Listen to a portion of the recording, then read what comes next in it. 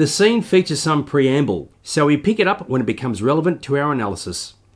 There are no bounty hunters here that I am aware of. The Geonosians don't trust them. Funnily enough, this line can be interpreted in two different ways. Either Dooku is just flat out lying, or he simply isn't aware that Jango Fett has arrived on Geonosis, remembering that Fett had to leave Kamino in a hurry.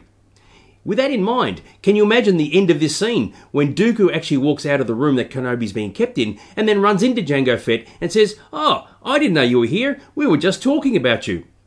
Either way, even if Obi-Wan believes that Dooku is lying, the joke will be on him because after this moment, Dooku starts telling the truth. Well, who can blame them? But he is here, I can assure you. It's a great pity that our paths have never crossed before, Obi-Wan. Qui-Gon always spoke very highly of you. So this is their first ever meeting despite their shared history regarding Qui-Gon. Fortunately, this statement is covered off in the Tales of the Jedi episode The Sith Lord, where Qui-Gon really does speak highly of Kenobi in front of Dooku. Also, as noted within the same episode, Dooku is still a visible presence within the Jedi Temple throughout the events of the Phantom Menace, even though by this point he's already aligned himself with Darth Sidious. I wish she were still alive. I could use his help right now. This is a very crucial line and one of the most important from the entire exchange. From his inflections, you can tell from Dooku that he knows that he's in way over his head and is in a situation he simply can't control. There may even be a tinge of regret for both the things that he's done and the things he's still yet to do. Either way, it's a very poignant moment as Dooku truly lets down his guard. Yet, it's all over in an instant as he regains his composure. Qui-Gon Jinn would never join you. Somehow it's easy to feel that Obi-Wan actually doesn't believe himself when he says this line. After all, Qui-Gon was a bit of a radical within the Jedi Order. Who knows, at some point Qui-Gon himself could have become one of the Lost 20, one of the 20 Jedi Masters who left the Jedi Order by choice, just as Dooku did. Don't be so sure, my young Jedi. You forget that he was once my apprentice, just as you were once his. Now there's a right back at you moment. After all, Obi-Wan has absolutely no idea what Qui-Gon's life was like as a Padawan under Dooku. As was highlighted in The Phantom Menace, Qui-Gon was known to defy the Council and ruffle a few feathers. So who knows, maybe it is possible that somewhere down the track, Qui-Gon could have actually aligned himself with Dooku and in fact Darth Sidious. He knew all about the corruption in the Senate, but he would never have gone along with it if he had learned the truth as I have. The truth. The truth. And now we have a truly defining moment, because you can clearly see that Dooku himself is wondering how much does he tell Obi-Wan.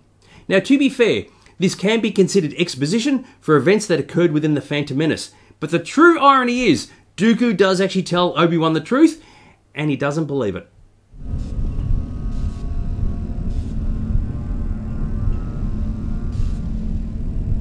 What if I told you that the Republic was now under the control of the Dark Lord of the Sith? Now this line is saying a little bit too much, because if the Republic is under the control from a Dark Lord of the Sith, the obvious question is, who controls the Republic? The Chancellor. No, that's not possible. The Jedi would be aware of it. Ironically, this is a great opportunity to quote one of the Emperor's greatest lines, "Your arrogance blinds you." Obi-Wan has just been told the truth, and he already dismisses it, because from his perspective, if the Jedi aren't aware of it, it can't be true. Now that truly is arrogance. The dark side of the Force has clouded their vision, my friend. Has it what? Darth Sidious has been right under the nose of the Jedi Council this entire time, and they haven't picked up on it. With that in mind, you have to wonder if at the end of the Phantom Menace, when Palpatine was on the same ship with the entire Jedi Council, do you think he was sitting at the back row having a quiet smirk to himself saying, "If only you guys knew who I was"? Moreover, if anything was to prove that he could remain invisible to the Jedi, then that was it.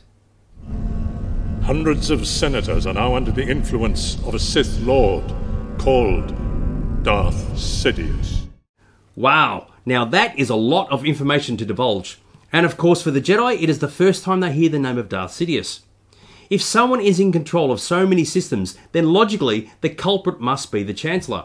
So with that in mind, and the next time that Obi-Wan and Palpatine cross paths, do you think Obi-Wan will be sitting there in the back of his mind thinking, "I wonder if..." Alternatively, he may think it's actually someone who's actually really close to the Chancellor, i.e. maybe Masamita. Either way, you would have to think that the list of suspects would be pretty short. I don't believe you. Oh, dude, he's practically handing you Palpatine on a platter. The Viceroy of the Trade Federation was once in league with this Darth Sidious. But he was betrayed 10 years ago by the Dark Lord. This is a nice little bit of exposition for events that occurred within the Phantom Menace. Though you have to ask, was Newt Gunray of the Trade Federation actually betrayed? After all, he went into the deal with Darth Sidious with his eyes open. Maybe after everything went completely pear-shaped, he started crying foul and saying that he'd been betrayed. He came to me for help. He told me everything. Based on the timeline of events, we know that Newt Gunray was arrested at the end of the Phantom Menace and was then subsequently released.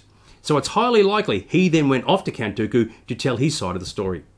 When the film came out in 2002, it would be easy to presume that once Dooku had heard what Newt Gunray had to say, Dooku then went and sought Sidious out, possibly with plans of joining the Sith.